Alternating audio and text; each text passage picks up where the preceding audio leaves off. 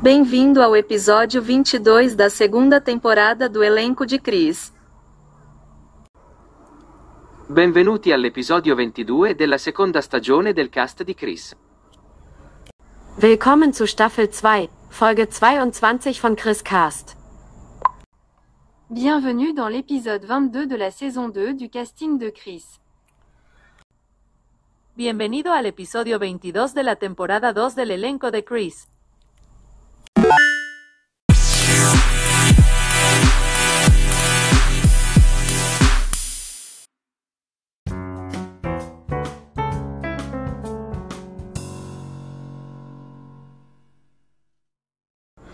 Welcome to Season 2, Episode 22 of Chris Cast. My name is Chris Abraham, and I'm happy to have you here. Today's episode is going to be about sleep and how I've learned so much from my Fitbit and its sleep tracking. And I've also learned a lot from going to sleep studies and getting and using a BiPap and other types of things associated being with someone who is obese, someone who has a history of heart disease, someone who is medicated for heart disease, someone who is historically a heavy snorer, to the chagrin of all of my lovers, and et cetera, et cetera, et cetera.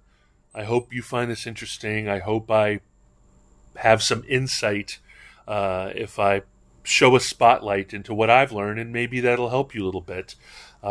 Mind you, I'm not a doctor.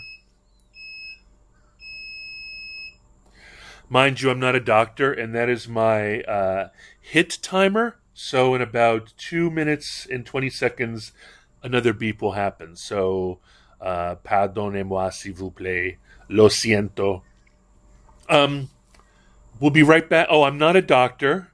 This is just my experience. I'm not doing any. Well, I might ask Google and Echo for some advice if I do. You know, that's how I do. But I'm not a doctor. This is only my experience. You can glean from it what you may, but I bear no liability for your decisions. It is your life. It is my life. It is life. It is our life. It is our sleep. And I'll talk to you after the advertisement.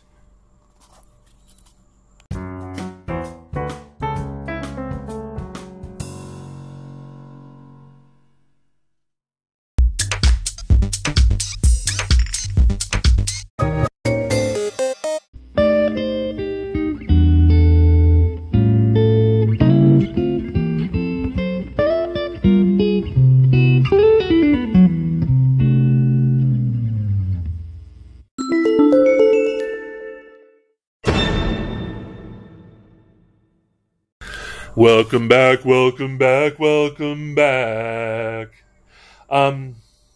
What I didn't mention before, as this is Season 2, Episode 22 of Chris Cast, is that I didn't find out until a couple years ago that I had sleep apnea.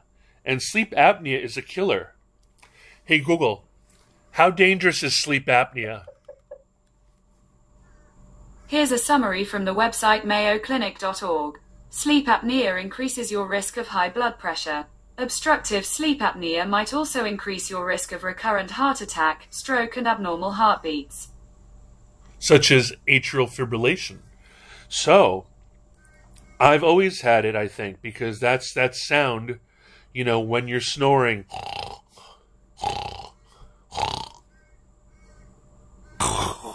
That's when you hey Google, what is the definition of sleep apnea? Hey Google, what is the definition of sleep apnea? According to Mayo Clinic, a potentially serious sleep disorder in which breathing repeatedly stops and starts.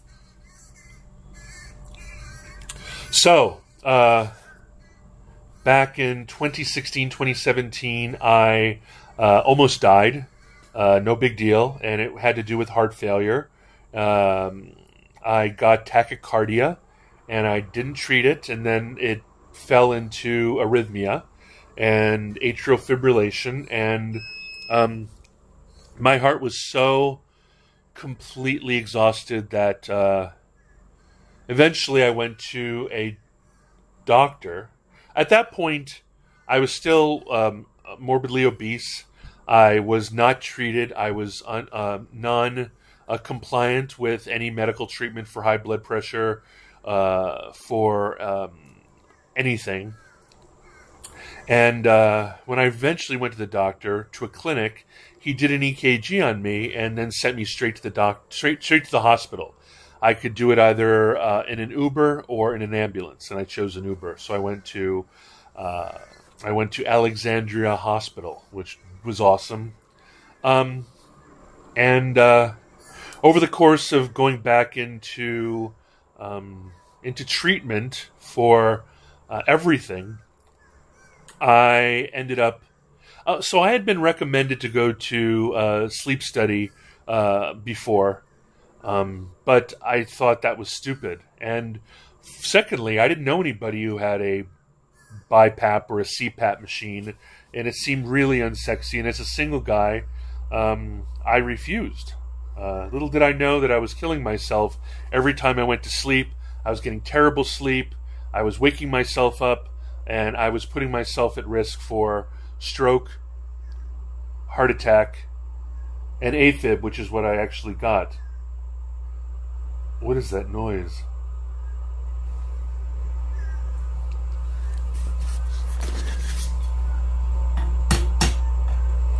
It's outside. I hope you don't hear it. It's terrible.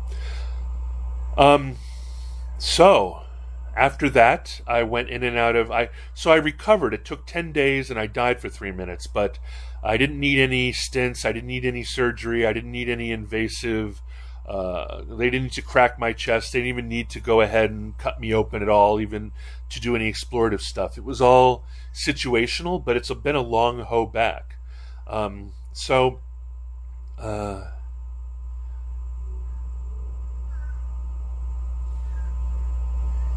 What is that noise? Anyway, so finally, when I went into treatment, I started treating my sleep, my blood pressure.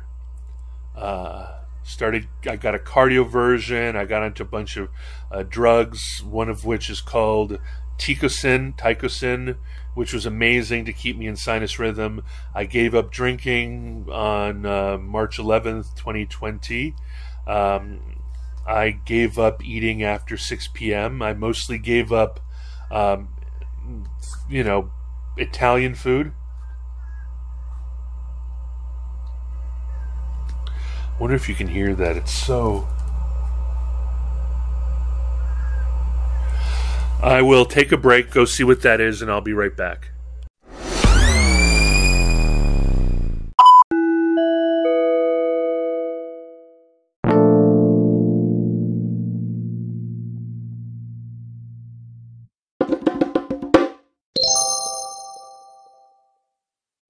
Welcome back. This is Chris Cast Season 2, Episode 22. The sleep apnea, CPAP,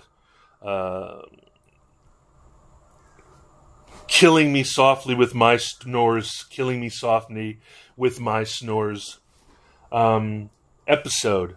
That noise was me. It was I have a Bose, a big, off-white and gold Bose acoustic radio / CD player, and it's connected to my Chromecast and connected to my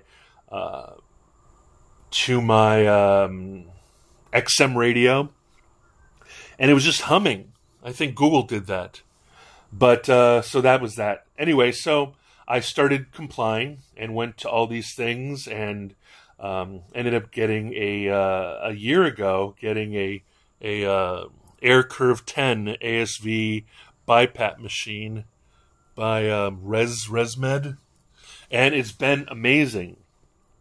I sleep like a yogi every night, and that in connection with my Fitbit, which is the Voisin. It's the Voisin. What Voisin are you? It is the Charge 4. It it tracks things such as, comment dire, tracks things such as quality of sleep. So last night I got a fair, which is a 75 out of 100. My time of sleep was 8 hours and 6 minutes, though I was in bed for another 1 hour and 21 minutes of sleep. So one of the things I want to talk about today is time in bed is not equal to time asleep.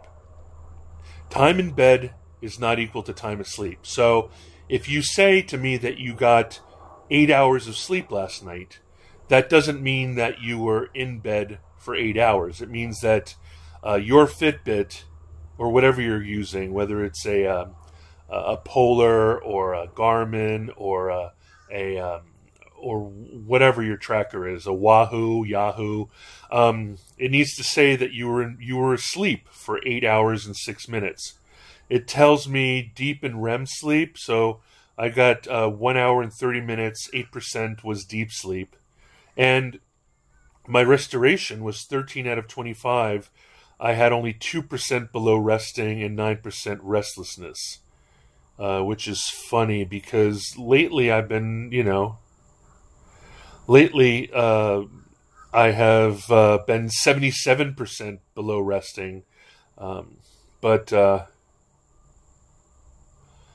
yeah, so getting that level of sleep, potentially spending 9 or 10 hours in bed per night, which is, close to half a day, or as they say, I think half a day is Guamanian for aloha. Anyway, so for half a day, almost half a day, I'm got my eyes closed. I'm at rest because I know that my life is better when I am asleep, not in bed, asleep for 7 or 8 hours. So that's really important. You don't think about that. Like, I know friends who toss and turn all night, and if they put in the hours into bed, like into sleeping, they feel like that they've had enough restoration. But it's different between lying in bed and being asleep. I want you to remember that. Also, I just hung out with the Navy SEAL the other day who's in his 30s, and he's on a CPAP machine. I think everybody should be on CPAP machines if they need them. They're not loud. They don't breathe like some sort of TV show doctor bellows. Like, they don't go... They're really quiet, and they're a hell of a lot quieter than sleep apnea or snoring or whatever. And you've got a mask over your face, so even if you make some noise at sleep, it'll be muffled. I think that every woman should encourage her husband to take a sleep apnea test, to take a sleep test, and to find out whether or not a CPAP, which only respirates, only clears the... Hey, Google, what is the difference between a CPAP and a BiPap? On the website sleepassociation.org, they say, like CPAP, this sleep apnea treatment works by sending air through a tube into a mask that fits over the nose. While CPAP generally delivers a single pressure, BiPap delivers two, an inhale pressure and an exhale pressure. So my BiPap literally breathes for me. It is literally a selective fire, semi-automatic. What is the term for those things everybody is taking? A respirator. It is a semi-automatic computerized respirator. So it doesn't breathe every breath for me, but if it sees that I'm not in my normal rhythm of breathing in and out, it not only presses a breath into me, but then it also it breathes for me until I'm back into kind of a sinus breathing rhythm, and it's smart. And what's even better, I'm an allergic person, so I'm constantly having bronchial inflammation. So it also filters the air There's a receptacle for water. You fill it with water, so it hydrates your lungs and hydrates you, so you don't get all dried out. And secondarily, there's a HEPA filter that makes sure that all the breath going in and out of your lungs is filtered from environmental detritus. So essentially, every breath I get is purified air while I'm asleep. So not only does it prevent sleep apnea proactively, but it makes sure that I do yogic breathing all night.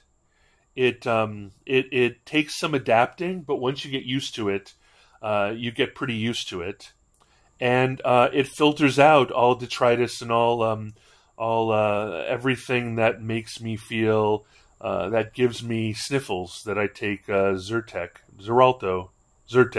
for, and so it's amazing, but. It also my Fitbit also tracks some amazing other things, which is to say, it tracks health metrics too. So my breathing rate is breaths per minute is around 13 breaths per minute. My heart rate variability is like 7 milliseconds.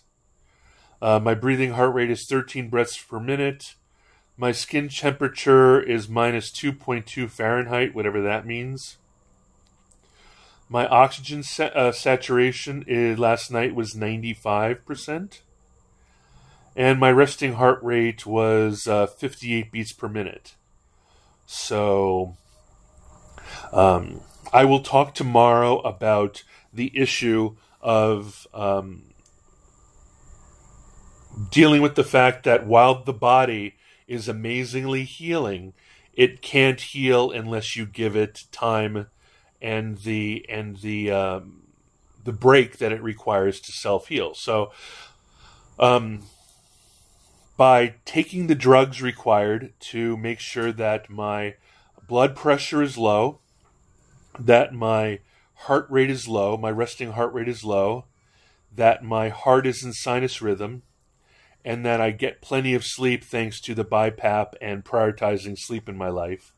I have lowered the revs of my engine sufficiently so that the possibility of an extreme blowout, of the engine blowing or throwing a rod or exploding or imploding, has been reduced. But not only that, by in a self-healing environment, removing stress, as they say, by virtue of rest days, by having a low blood pressure, by having a low resting pulse rate, by having my heart in sinus rhythm, and also by having enough walking and enough movement and enough flexibility and so forth, I allow my body the ability to rest, truly rest, and recover, so that the muscles of my heart can recover and become stronger. I don't constantly keep them at full court boogie, and as a result, they have the chance to become stronger, more efficient, and more durable over time. So you can recover, but you won't recover unless you're able to allow recovery. I will talk about in a next episode, in a following episode, I will talk about the next decision in my recovery is getting rid of 150 pounds of fat. Preferably 50 pounds, 100 pounds, but ideally 150 pounds that I could lose, and that's literally a 5'10". That is literally the amount of weight that a 5'8", 5'9", 5'10", 40 regular man weighs. or a woman honest about her weight, but bump. So that is my next goal, and my cardiologist, Dr. Lux, and his team gave me an amazing pathway for that. So I will talk about that in a following episode. I'll be back to close up the episode, and thank you for your time. I don't know if this made any sense, but hopefully all of my conversations are about starting conversations, brain dumps. I'm really only doing this for myself and my 18 to, let's see how many followers, how many listeners I have. You are one of my favorites, but you're also one of an estimated audience of 40. So you should be proud. You're an exclusive. You're part of an exclusive group, and I'm much obliged. Anyway, I'll be right back to you after a second to close out.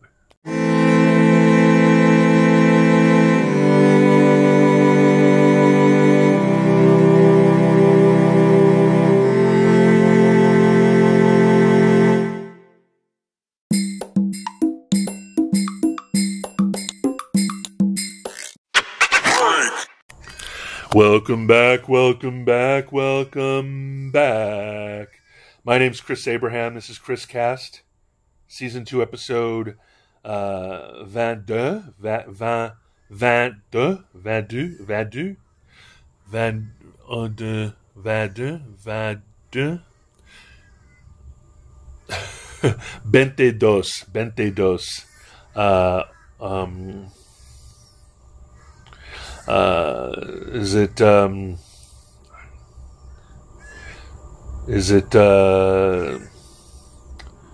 Yikes. I completely forget. Schweitzen? Hey Google, what is the German word for, hey Google, what is the German word for 20? In German, that's 20. 20. What else should I translate? No, that's fine. Stop. Sure, I'll stop translating. 20. 22.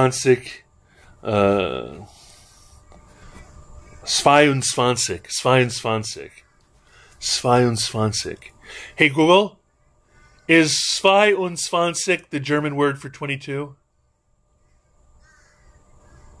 I don't know, but I found these results on search. Hey Google, what's the German word for 22?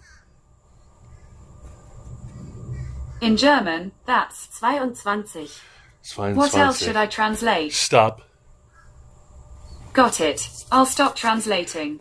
She's actually got a really good German accent. That 20 is really hard. 22. So, anyway, my name's Chris Abraham. You know that. You can reach me at +1 202 352 5051. You can text me, WhatsApp me, Signal me, Telegram me. You can try to call me at 202-352-5051, but if we don't have a previous date, I'm not going to pick up. You can leave a message, though, via Google. It'll go through Google Voice, be translated into text, and I will respond to that. If you want to make a play date with me via the phone, I'm at calendly.com/Chris Abraham. You found me via a million different podcast platforms, but my home one is anchor.fm/Chris Abraham. I'm at Chris Abraham on Twitter, at Chris Abraham on Instagram, at Chris Abraham on Facebook, at Chris Abraham on YouTube, at Chris Abraham on LinkedIn. If you know how to do it, it's /in/Chris Abraham. And that might be it. You can reach me at chris@abraham.su. You can reach me at cja@well.com. You can reach me at cabraham@gmail.com. You can reach me at chris@garriscorp.com.